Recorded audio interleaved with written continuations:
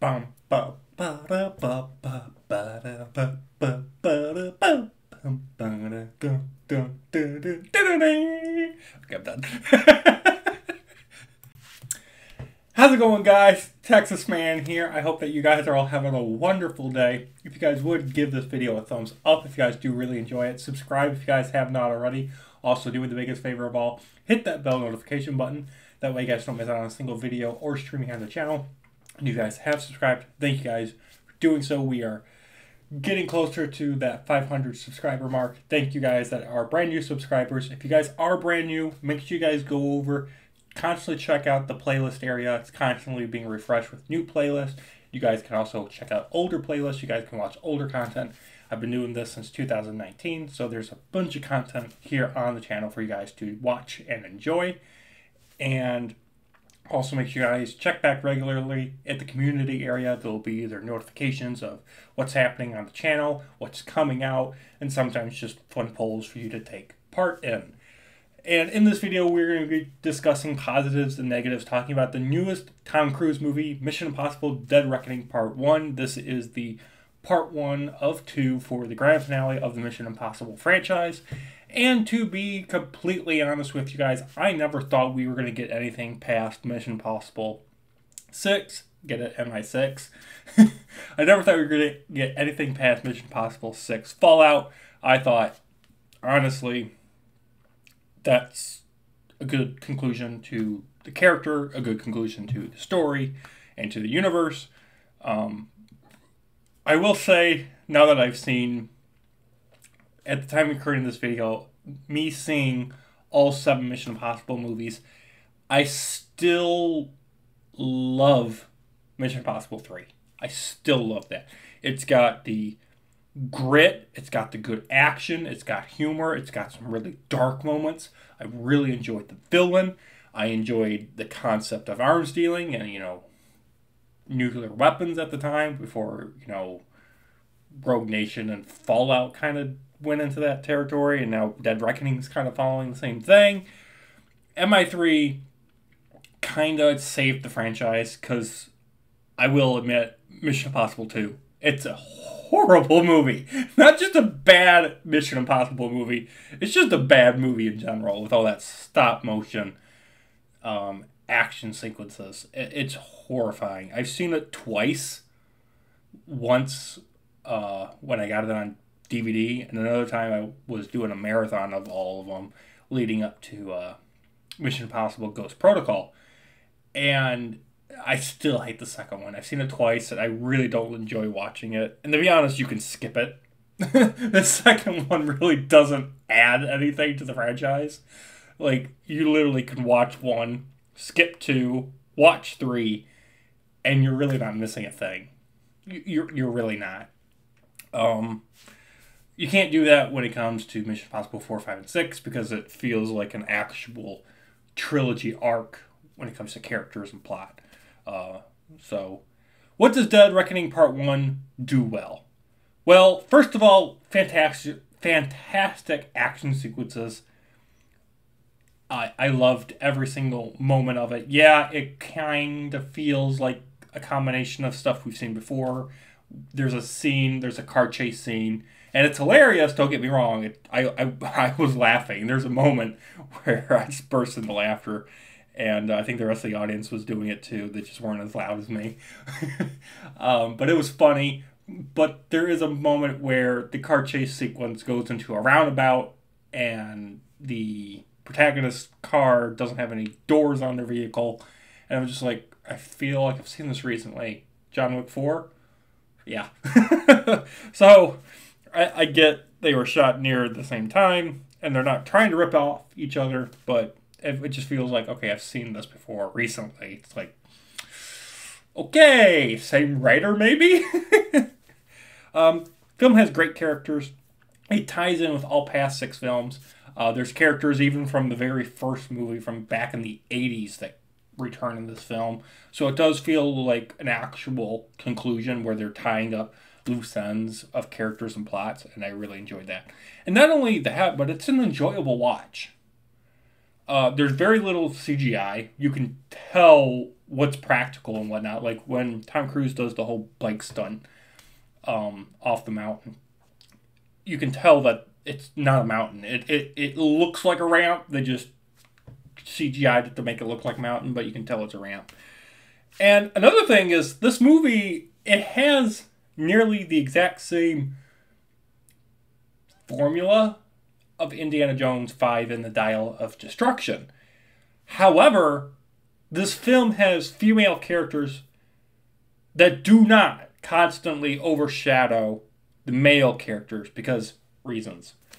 There are no main male characters that are just old and they're dumbasses and they can't do anything like they were able to do in their past adventures.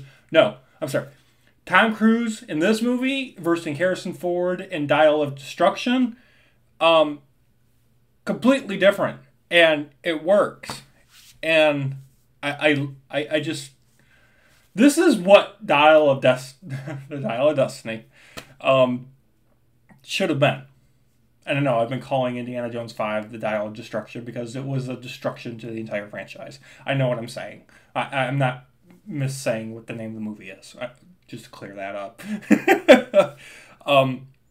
But seriously, if you've seen Indiana Jones 5 and you've seen this movie, you know exactly what I'm talking about when it comes to respecting legacy characters. And that's what this movie does.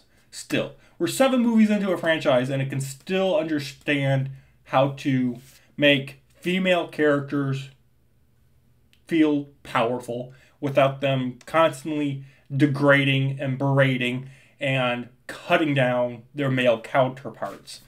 And they did a great job. And the chemistry between Tom Cruise and Haley Atwell, who's famous for being Agent Carter within the MCU, their chemistry, I'm just like, okay, got another love story. Awesome. Their chemistry works really well together. Really enjoyed it. We get a bunch of awesome other new characters within the film. The actress that plays Mantis from the Marvel Cinematic Universe, especially from Guardians of the Galaxy, she's in here as some sort of assassin. Unfortunately, she doesn't get that much to do. She's just Assassin 101. You don't get any backstory to her or whatever. And she ends up dying in the finale of this film. And I just thought it was kind of a waste of a character and a waste of good talent from the actress. Like, she did a great job, but she really wasn't given all that much to do. And she kind of just felt like another fluff character, to be honest. Like, if you removed her character from the movie, you probably would have cut out 20 minutes. And that's going to lead into the fact that the film's just way too long. I'll get to that later. Great new characters. Lots of luck moments. Like, there are, like, at the beginning of the film, they're looking for this, you got this key MacGuffin device thing to shut down this AI rogue entity machine thing. And it's just lucky that, like, the keys are still on person. They were able to find them somehow 6 months later, and that the people that had the keys on them weren't eaten by sharks or anything. I just things like that just happen by pure luck, and I think it's just really weird. Lastly, for positives, I think the villain not being human and it actually being AI, it's kind of scary because it's everywhere, nowhere at the same time. And I like the fact that, it's not, oh no, look at me, I've got my finger pressed on a button that's going to end the world. I'm happy that they went somewhere different instead of retreading old ground that they've done for the past 6 movies, basically. So I enjoyed that. Negatives, like I just discussed recently, the film's way too long. The film's almost 3 hours long. And it feels like a 3-hour movie. If part 2 is almost as long as this, oh my goodness. Why? Why are we living in a society where in order for a movie to be good, it needs to be 3 hours long? Now, don't get me wrong. There are movies that I enjoy, and I'm going to enjoy watching, like Dune Part 2, that's going to be like 3 hours long. But it seems to be a trend within Hollywood where in order for your movie to be good, it needs to be somewhere around 3 hours long because we need to shove in as many plots and as many characters as possible for our movie to sell tickets. It just doesn't work like that. It doesn't work well. The plot also is not very original. Like, the plot is basically, let's stop an rogue AI. And it plays out, the plot throughout the movie plays out very similar to past rogue AI movies, like Terminator 2 Judgment Day. Like, watch Terminator 2 Judgment Day, the extended edition, of course, and then watch this movie, and come back to me in the comment section and tell me how similar they are. Because they are so similar. And it's just, it boggles my mind that they couldn't come up with something a little more original. Like, I understand the fact that, you're wanting to do an AI thing, and I appreciate that, but, like, make it something different that we haven't seen from the past 60 years.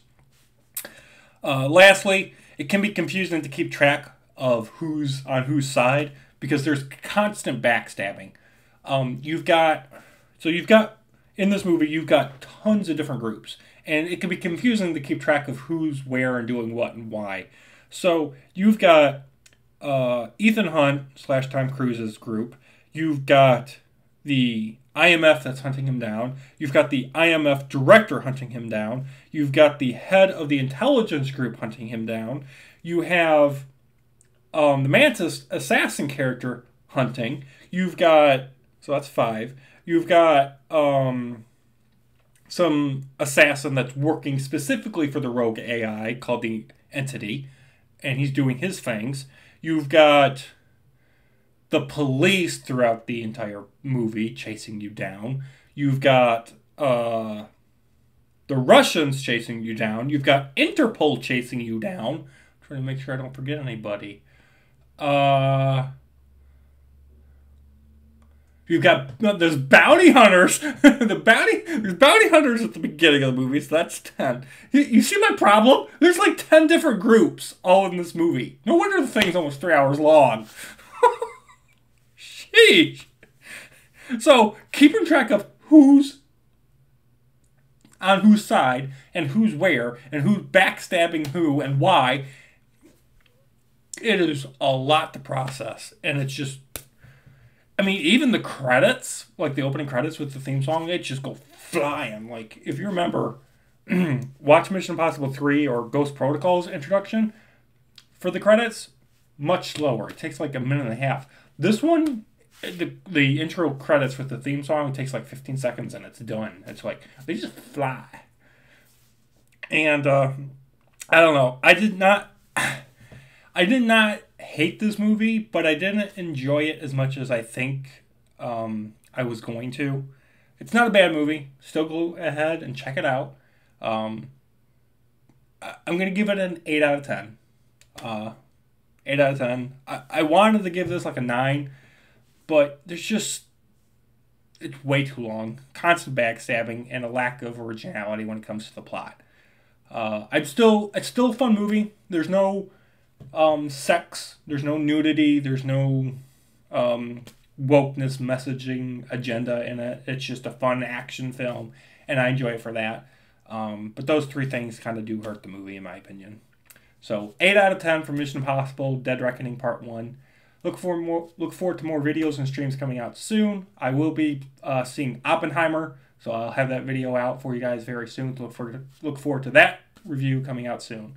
Have a great day, guys.